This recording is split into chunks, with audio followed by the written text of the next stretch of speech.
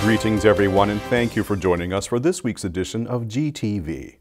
I'm Don Valiant, and this is the news from Gyeonggi Province this week.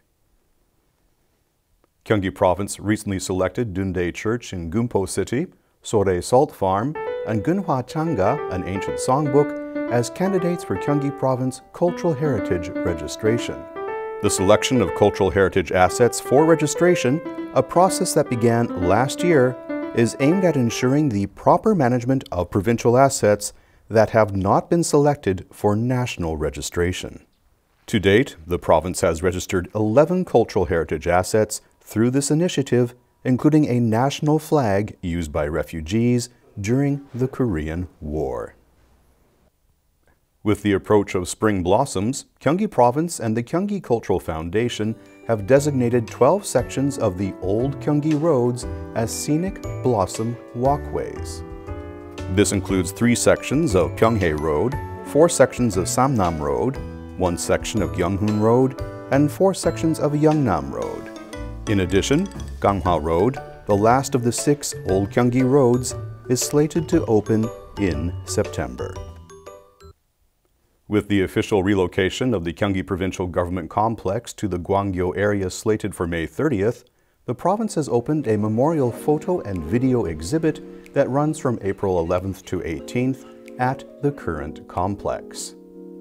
This exhibit features diverse images and documentaries reflecting the history of the Provincial Government Complex. Conveying the history as well as the future of the complex in 10-year segments, this exhibit presents historical and promotional materials, including 40 special photos. Showcased images also include photos of the Gyeonggi Provincial team's inaugural ceremony for the 1991 National Sports Festival and the Gyeonggi Government Complex Cherry Blossom Festival in 1997, as well as a number of previously unpublished photos.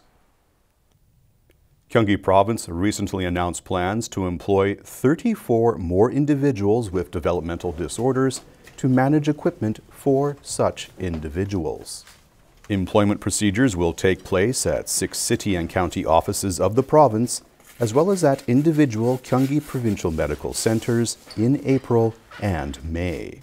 Known as Developmental Disorder Equipment Managers, these individuals, who will undertake the cleaning and sterilization of related equipment, have been selected from among those with developmental disorders so as to provide employment opportunities.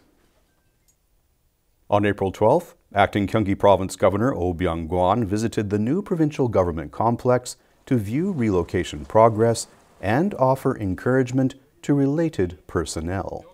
During his visit, Acting Governor Oh stated that completion of the relocation, which began with the Women and Family Bureau on April 14th, is expected in approximately 2 months.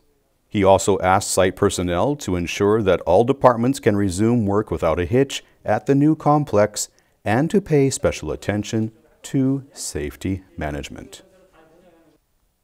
On April 14th, the Gyeonggi Provincial Government began relocating from its current complex in Paldalgu of Suwon City to the Gyeonggi area in Suwon.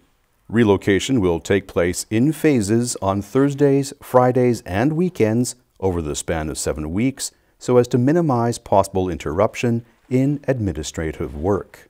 Inquiries regarding the relocation schedule of each department can be directed to the Gyeonggi Call Center at 031-120 or through the Gyeonggi Province website at www.gg.go.kr.